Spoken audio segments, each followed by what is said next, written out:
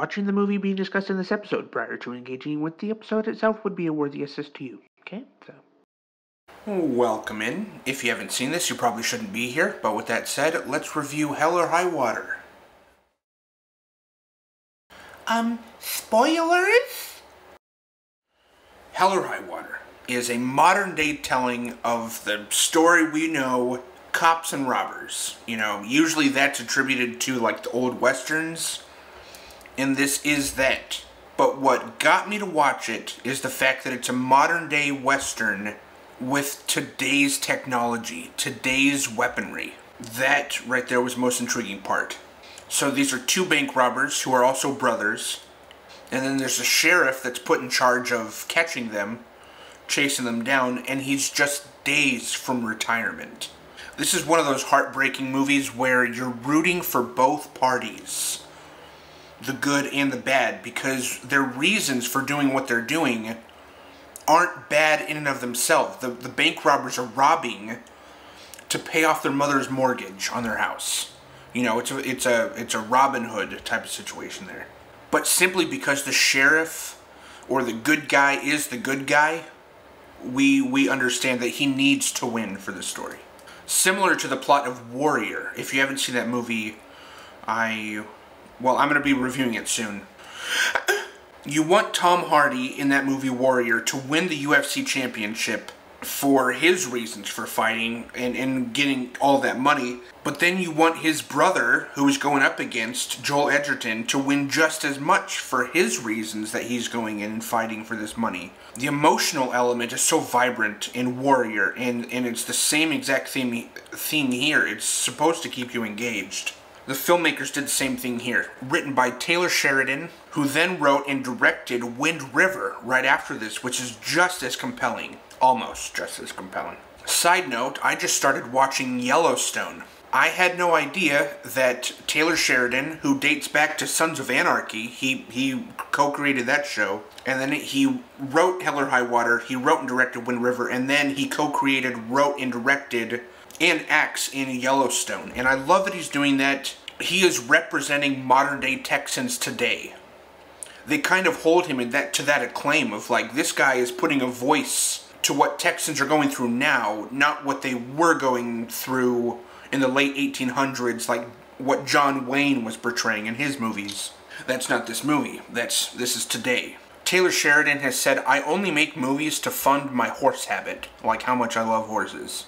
There's a part in Yellowstone where they're auctioning off a bunch of horses, and all the details that Taylor is saying, his character, he's actually playing the guy who's doing the auction, he's like listing all these details, pros and cons of this horse or that horse, and I was like, oh, he didn't even have to research any of that, he just knows it. Jeff Bridges, Chris Pine, and Ben Foster star in this movie, Hell or High Water. When I found that out, I mean, bro, you can't get a better trio. This movie is like a total love story to old westerns. You know, I grew up watching Silverado, Quigley Down Under, Maverick, and a couple other, I guess you would call those kind of parody westerns. They're not really westerns. Each one, I don't know, each one kind of has a parody aspect to it, but I don't totally consider those real westerns. I'm not even sure that I enjoy real westerns. Unforgiven is totally an exception. I love that movie. True Grit, also starring Jeff Bridges. That's another great one. That's a remake of a John Wayne movie made by the Coen brothers and set back in the day. It's not modern day at all. But the modern day telling of old adages, stories, and myths has always caught my attention. I love it. Like, I made a movie with my brother called Cain and Abel, which is like a modern day telling of Cain and Abel. And I just love old stories set way back when being placed in today. I love thinking about the process they go through in translating it all to now. Chris Pine plays the younger brother to Ben Foster. He is incredibly loyal to his older brother and dedicated to keeping him out of trouble. Even though they're robbing banks, Chris Pine, his character's definitely going to fall on the sword for his brother at any given point. He's a family man, down on his luck, with a keen way of pulling off bank heists. And he just wants this one last job to set them up for life. It's actually not really a last job, it's a last run. where they're just touring. They're just going across the states, or maybe it's just cities. Maybe they're just going from city to city, town to town, robbing these little banks. And Jeff Bridges is smart enough to sit there, plant himself in one town, and just go, they're coming here next. And he's right. Chris Pine, Toby Howard is the character that he's playing. He's smart, non-violent, or bluffing when executing their bank robberies. He doesn't intend on anybody getting hurt. Banking, I say what I did there, banking on the fact that the people he's threatening would have no way of knowing if he's actually bluffing or not, or if he's really going to hurt them. The threat of being hurt allows for the innocent people to comply. Ben Foster, who has quickly become one of my favorite actors to watch. Ever since I saw him in Rampart, he played a homeless man. I've never seen a homeless person be so authentically portrayed in a movie like this guy did. So he's the older brother. Tanner Howard. There's Toby and Tanner. This guy's Tanner. He's chaotic in nature, loves to party, get drunk, be reckless. Without his brother watching out for him, Tanner would not have lived as far as he has so far. Which is ironic, considering what happens at the end. He is perfectly okay with people getting hurt in the heists that he pulls off with his brother. He's 39 years old, spent 10 years in jail, and more on that later. Very violent past. He gets woken up one time and flips out and starts attacking his brother, and he's like, good morning, once he realizes there's no threat. Jeff Bridges. He is about to retire, like I said. He lands one more job, and it ends up being one of the bigger jobs of his whole career. He's tired, sick of chasing these young fools. He's on their heels and executes the job that he was sent out to do. He puts a stop to their running. He has a very old-fashioned way of getting the job done, and he knows exactly what he's doing. But he needs a partner there, and as an aide, because physically he can't pull off what he's trying to do, the job that he's meant to do. He can't do it alone, even though he believes he could. That's the old set in his ways, type of character that he's playing. He's also super grumpy and a little racist, and often reminds me of when my grandpa gets upset. Like when he gets upset, the tone of voice that he takes reminds me of my grandpa when he gets upset. Gil Birmingham, who is in every single one of Taylor Sheridan's projects. I've seen him in everything since Hell or High Water. He's been in all this stuff. He plays Alberto. Alberto is the sheriff's partner deputy, and he falls victim to a lot of the sheriff's racism towards Native Americans, because he is. He puts up with the offhanded remarks, and he stands his ground. He doesn't let it affect him. Ultimately, he earns the sheriff's respect through his actions and his sacrifice. He's as determined to get the job done as the sheriff, with a pure heart and strive to protect the innocent. This all takes place in West Texas. We open up on the two brothers pulling off a bank right when they open, and they rob it using a poor middle-aged woman to open and unlock the doors and the safe. Tanner, the chaotic brother, the older brother, him being so offended by the lady calling him stupid is so funny to me. He makes a whole big scene and threatens her, all because she called him stupid, and then at the end of the heist he calms down and he goes, "You're stupid." We learn early in the movie that planning and doing are two different things. That speaks to the theme of the movie this whole time. Their second job that we see, an old man carrying a gun inside the bank too. And he chases them out, just unloading a 6-shooter on them. That's a pretty cool scene, and very accurate to what Texans are capable of. I heard that there was a guy who went into a church just unloading a AK-47 or something like that, AR-15, and like 17 Texans whipped out their guns and took them down. Which, that's not funny, but it's cool. It is actually awesome. That's why people carry guns, is to put a stop to threats, not to be a threat themselves. So we learn soon after that these two brothers had just lost their mom. Their younger brother took care of her until the end, but the older brother abandoned them for a long time, even before he went to prison, because he couldn't bear to see his mom approach the end of her life like she did. We also learned that the older brother shot their dad because he was so violent, and that's why he went to prison. That had to have caused disastrous results between him, his brother, and his mom. Within the first 15 minutes, we understand how complicated these relationships just are. So they keep robbing banks, and the sheriff, like I said, is intuitive enough to to like a man. He's intuitive enough to know that they're raising a certain amount of money, and it's going to take a few banks to get there. Because they're just getting a little bit from this bank, a little bit from that bank. They're not robbing big numbers. They're just raising an amount over multiple banks. The two brothers stop at a diner, and that's the movie. Nope. Tanner says, all right, I gotta go use the bathroom. He gets up and he goes across the street and robs a bank without Toby's knowledge or permission. I mean, this isn't a guy that asked for permission, so... Him doing this, they should have done it together. Him doing this sets the course of their plan and the rest of the movie into uncharted territory. It was not good that he did that, because it gave the sheriff exactly what he needed for the chase. And then the sheriff gets this information immediately, which turns him around and sets him on the exact course that he needs to be on in order to catch them. Although, because only one man did it, it caused doubt for the sheriff. So he goes across the street to the diner that they were eating at, and he talks to Jenny Ann, the waitress who was into Toby and got tipped like $200 while Tanner was across the street robbing the bank. Toby thought he was using the bathroom, and he was just talking to this waitress, kind of hamming it up with her. Jenny, the waitress, stands her ground, and she does not give over the $200 that Toby left her as a tip. She argues, like, go get a warrant. This money is only evidence if they're the actual bank robbers. Until then, it's mine. You have to prove that the men who gave me this $200 tip are the bank robbers you're looking for. And if you can't prove that, then this money is innocent, and I get to keep it. Little did she know. There's this scene at the gas station that comes pretty randomly, but I love it so much. Tanner is just sitting in the car, filling up with gas, and some hot rod pulls up right next to him, and Tanner just stares at the driver. And this makes the driver upset. He's like, what are you looking at, huh?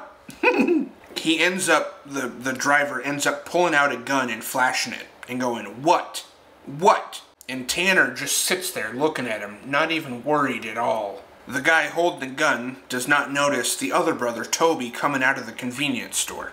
And I love watching Chris Pine just come out of nowhere, like out of frame, and just ransacks the dude and beats him into oblivion, protecting his brother who, you know, could have gotten shot. But he gets into the car and he says to his older brother, dude, that guy could have killed you. And Tanner's response is, not the way it would have gone, little brother. Which makes me... like, I wish I could see what would have happened. Because Tanner is so confident that even though the guy had his gun drawn already, that he could have taken him. And I believe it too, just based on what he said. It makes me wonder what he's capable of. So they go to the casino, these two brothers. Tanner is on the verge of causing a really big scene to throw them out. He thinks he's being protective of his little brother, but he's actually just being reckless with his little brother.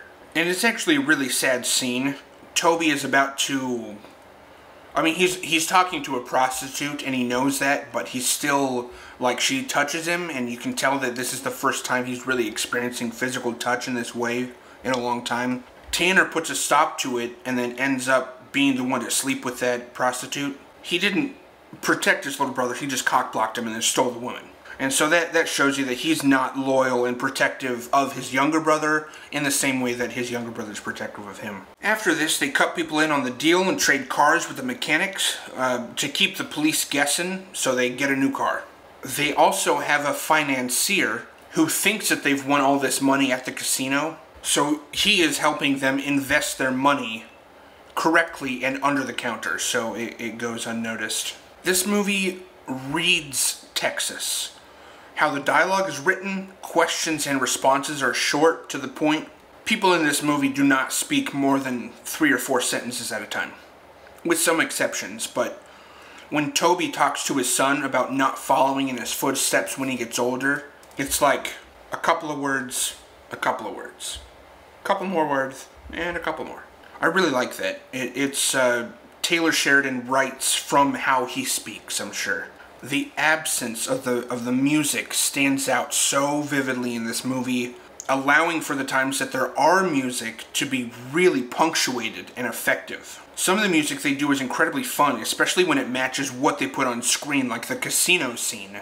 I love the song and how the editing matches the song in that whole montage. This is kind of the beginning of the end for the Howard brothers.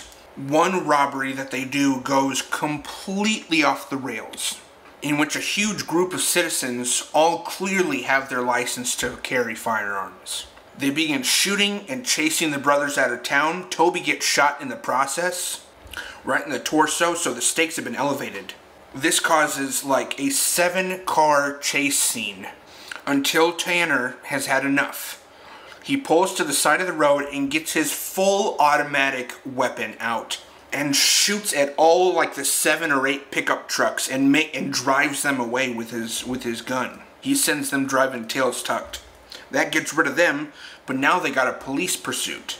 The sheriff doubted himself, but when they hit the bank that he said that they would, it reaffirms to him that he does know what he's doing. He kept doubting himself, but he was intuitively right every time, and I love that aspect of this. The brothers have a beautifully simple final scene. In a way that 2 brothers in their 30s would do it, because they split off during the police pursuit. And they say, "I love you," to each other, and then they go fuck yourself. And that's the last time that they see one another in this movie, or at all. Tanner lures the cops away.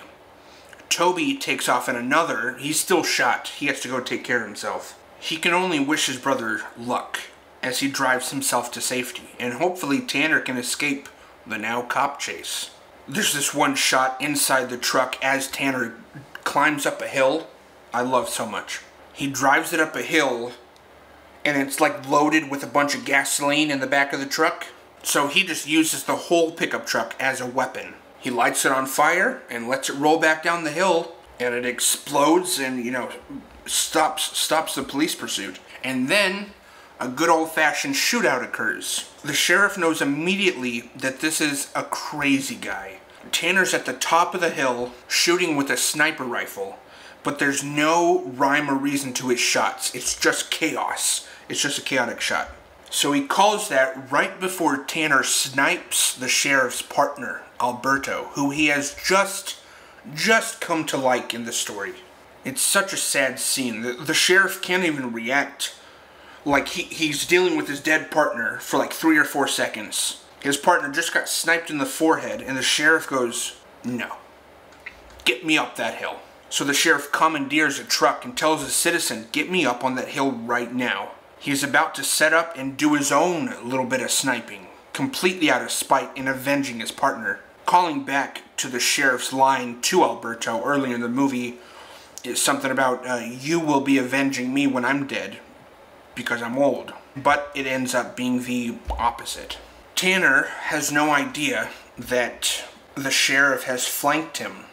Now he's come around the side, and he keeps shooting. And then he has one final moment where he's just sitting up on that hill. He stops shooting, and he just looks out on the horizon and admires the scenery. He doesn't know he's about to die. Right before the sheriff pulls the trigger, there's this high intensity to slow silence for Tanner's final moments. Like the calm inside the storm. The sheriff takes that shot, and bam, Tanner's dead. The sheriff got him. The sheriff celebrates, but also breaks down, because now he's able to process the death of his partner and the death of this chase that he's just been doing for a week. Toby finds out later, while he's sitting at a bar, that his brother has just died. It's all over the news. Turning the mood into very somber. The music hits long and slow violins played with piano. It's really sad all around. Like, 2 of the 4 main characters in this movie have just died. Toby does, however, leave with what he needed from the banks. He pays off the mortgage loan debt, and that's no longer hanging over his head.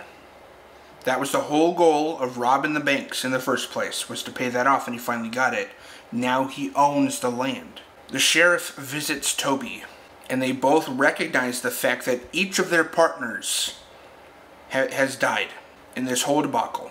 And instead of dueling it out Texas style, There's this great scene. They literally have a Texas showdown. You know, like you would see in movies where it's like, wah, wah, wah, focus on the eyes. And then they draw their gun like that. You know, it's that type of showdown, but it's for today. It's in modern day. So the sheriff is just sitting in his chair, little rocking chair. And Toby's standing up. And they both look at each other and they get close-ups. It's a great little Texas showdown. But they decide to make it a draw. They call it a truce, not to bother one another any further in any lawful vengeance or further criminal activity. So they're stopping both. The sheriff's not gonna pursue him legally, and Toby is not gonna rob any more banks. It's a very satisfying ending because Tanner was very toxic to Toby throughout the runtime. Even when Tanner says, this is a good thing that you're doing, Toby says back, we're doing this. And Tanner just looks at him. Tanner's not doing it for the right reasons. He's in it for the chaos. He's in it to rob banks and hurt people. His lack of a response tells me that his heart is not in the same place as Toby's.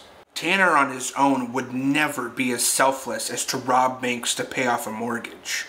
If he robbed banks on his own, he would go through the money so quickly and then he'd be back robbing banks. It would just be a cycle until he's put in prison again. So Tanner needed to die for Toby to break free of that bond and move on with his life, full of entirely better intentions. In the end, Toby and the sheriff refer to the death being peace. Continuing here on Earth will be what haunts them. So they threaten to give each other peace if they ever saw one another again. It's a very, very, very clever way to pull off a Texas standoff between these two modern-day cowboys. And then it's a cordial ending where by the end they just go, hey, if I see you again, I'm going to give you some peace. And the other guy says, not if I give it to you first. Dude, I love this movie. It is unlike any other movie that exists. It is standalone, and I love when movies do that. This is an action drama movie, and how many times have we seen movies similar to this before? Heat, where people are robbing banks and cops and robbers type of stuff. But this movie ends with peace.